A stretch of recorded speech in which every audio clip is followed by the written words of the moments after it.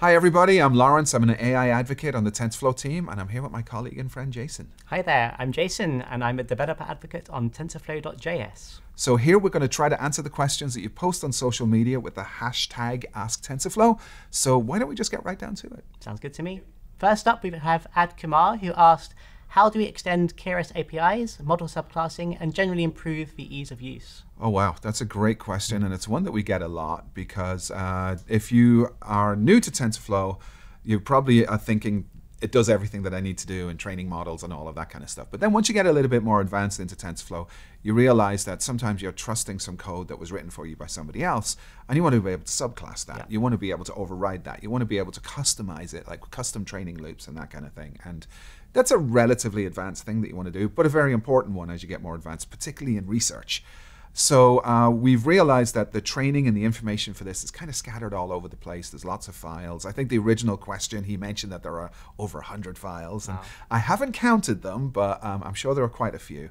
So I'm actually right now hard at work at trying to put all of this together and produce a training course for advanced TensorFlow and advanced Keras. So teaching you some of that stuff, such as subclassing some of the classes that are there, creating custom training loops and all of that kind of thing, so that you really, I like to see it as like, you know, driving stick instead of driving automatic. And so we're working on that. We're hoping to get it published in the next few months. So just watch out, and hopefully you'll have something that you can enjoy.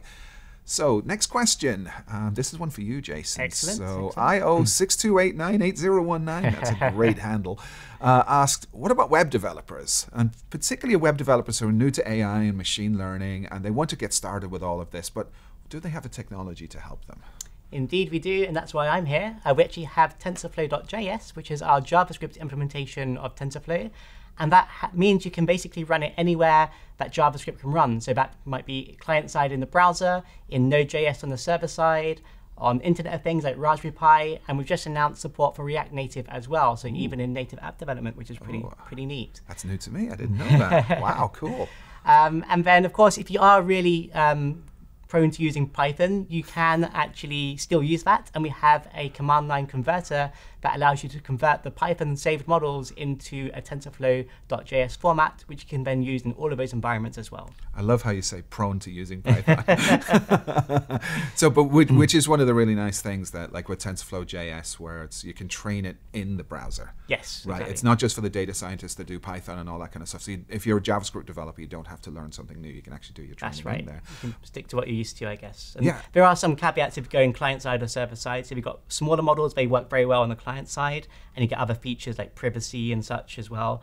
And if you want to train larger models, then Node.js works just as well as Python does and can do all that hard, heavy lifting for you. Nice. Yeah. And one of the things I really liked about it when I started playing with it was that if I'm a JavaScript developer who hasn't learned Python, but I have teammates, you know, who've been building models in Python for a long time, there's a converter. Yes. Right. Exactly. It converts the model into like a JSON object notation, and then I can start using that, load my interpreter, and off I go, which is kind of cool. And another fun fact, if you are using Node.js, you can actually run saved models without conversion in Node, but you can't use them on the front end. So if you're just sticking to server side in Node.js, then you can run Python models without conversion now. And they actually run slightly faster because of a just-in-time compiler, which is very cool. Very nice. Cool. I'm learning a lot today. Thanks, Jason. Awesome. So, and also one thing that, just a shameless self-plug, I hope you don't mind, but like a lot of this stuff around TensorFlow.js, when I got excited about it and I decided to put together a course to teach, of course, you know, and I'm one of those who's prone to Python. So I did it from that perspective, like for people who, not necessarily just JavaScript developers, but people who are Python developers who are used to building ML, just to see how easy it is to do stuff in the browser. And we got some cool projects they can play with. And, awesome. And it's all on Coursera if they want to check it out. I should have to take that one as well. Yes, please. Yes, I need all the students I can get. So, actually another question for you, and this one comes from Isbelen Erdem, and they ask, are there any TensorFlow.js transfer learning examples, in particular for object detection? That's a really good question. That's something I was looking into when I first joined the team a little while ago. Before I answer that though, I just want to talk a little bit about object detection and what that is versus image detection. So object detection is essentially the ability to recognize one or multiple objects in a given image and also find their locations with little bounding boxes. That's different to image detection, which essentially allows you to know if something is in an image but not where it is, and also typically for one thing only. So now we know that, how do we do it in TensorFlow.js? Well, I think the easiest way to do this is actually to use Cloud AutoML, which now supports exporting the custom trained models you make on there to TensorFlow.js format. Okay. And of course, with that, you can then use that anywhere, as we discussed before. You can check out the documentation to get started that online. But essentially, all you need to do is have a folder full of images, like cat images, and then a CSV file that has the coordinates of the bounding boxes for each image, showing where the cat is in each image. And that is then used as the training data to retrain the model to then work with your data. You then download that and then use it as you need to. Okay, so, yeah. That's pretty cool. So instead of like you building a transfer learn model yourself, you're using an existing online model and having Cloud AutoML retrain Exactly, that. yeah. Doing this in TensorFlow.js for something like Cocoa SSD might be a little tricky unless you have access to the full model, the original model, if you will. So if you don't have access to that, you can just leverage Cloud AutoML instead. So check out the Cloud AutoML documentation on that. Definitely, for details. sounds good to me. Cool. Should we go to the next question? Let's do it. Okay, so next up we have Conrad WT, who asks, does TensorFlow leverage Metal when running on macOS? I take it they mean iOS and not macOS. Ah, yes, true. All right. So it's there are a number of ways that you can use Metal on iOS. The simple answer is yes, you can. So with TensorFlow Lite, there's a thing called a GPU delegate that allows you that some mobile devices have access to GPU, some do not. On iOS, of course, it's more common to have access to the GPU. So with the GPU delegate in TF Lite, you can actually effectively access Metal, which gives you the ability to run inference using the GPU, so you can have much faster inference on the device Very itself. useful, yeah. Super useful. Faster inference means you're using less battery life, means you're more responsive at your application and stuff like that. It's pretty cool. It's a bit complex to go over all of that here in this video, but I would say check out the tensorflow.org/lite site or search for GPU on that site as well, and you'll see all the details. There's a whole bunch of stuff, and there's including some sample apps showing you how you can enable it and how you can use the GPU delegate so that you can just have a little bit of fun using your GPU to do faster inference on mobile. Not just Metal on iOS, but also things like the Neural Network API on Android. Nice, very cool. So the next question that came in was from Rishav16, and they asked, what's the best way that someone like a high school student could engage with TensorFlow and could learn maybe some of the basics around ML and start doing some real things, and then from that then be able to move on to the different components and submodules for their projects and their work. And sounds good. It's a good way for a high schooler to get started. Yeah. So I guess when you're starting out, you want to kind of try something a little more graphical to get started, to just learn how things need certain amounts of training data and what biases might come into this kind of situation.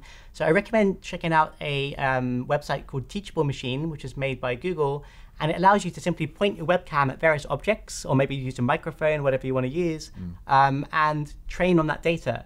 And within about 1 minute, you can have a machine learning model that can classify speech or objects and even poses, which is pretty cool. Right. So very quickly within the browser, being able to put something together so they can just see how machine learning models work. Exactly, and they can try it live after the model's trained. The webcam will be fired up, and you can then repoint it at the things you're training on and see the class it predicts right there in the browser in real time, super low latency. And if you like it, if it's actually useful to you, you can then download that model. It's just a JSON file essentially, which you can then reuse on any website you want to deploy that on essentially. Nice. What a great way to get started. Very cool. I wish they had that back in my day. Like last year. Yeah. So next up we have one Amar Vind, who asks, what are TensorFlow records and why are they needed for input? That's a great question, and to understand why you need TensorFlow records, you have to kind of double-click a level above that and think about data. Right? Data is really the lifeblood in training any kind of machine learning application. But data comes in all shapes and sizes. That's very true. Right? There might be a zip file over here with images. There might be CSV files if you are inclined to be a JSON person. You might be JSON files, those kind of things. And it's without having a lot of skills in being able to understand this, it becomes a huge learning curve for people to say, okay, which one am I going to use? How am I going to use it? How do I unzip? How do I use JSON? How do I? And And when I've seen like a lot of people building models, you might have like this much code for building a model, but this much is the model architecture. Sure, yeah. And this much is like downloading the data, figuring it out, putting it into formats like I'm Python inclined, and putting it into the like NumPy format so that I can do training, or if it's JS, putting it into JSON sort of tensors so that I can do training and that kind of thing. And it's a whole amount of calories that I have to burn just before I can even get started. That's very true. So the idea behind TF Record and something called TensorFlow data services and TensorFlow data sets is to try and make that as easy as possible. So what we've done is we've taken a whole bunch of different data sets and put them into an API so that with 1 or 2 lines of code, you have everything that you need to start training. Very cool. So now instead of going from this with this much for your data, you're going from this to this with only this much for your data. Very nice. If that visualization works okay. And so things like that. And then the core of that is the TF record. So you need to have that one kind of that base class from which you can do everything. And then when you're doing that, there's all of these different optimizations for training. Like if you're doing distributed training and you want to manage pipelines. And I always like to think about it as like, say, take for example, you have a CPU and a GPU and you're going to do your training on the GPU. Well, you do all your data pre-processing on the CPU.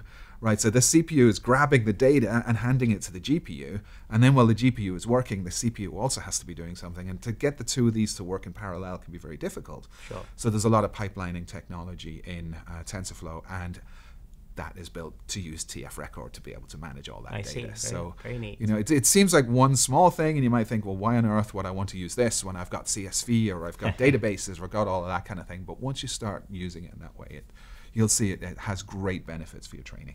Awesome.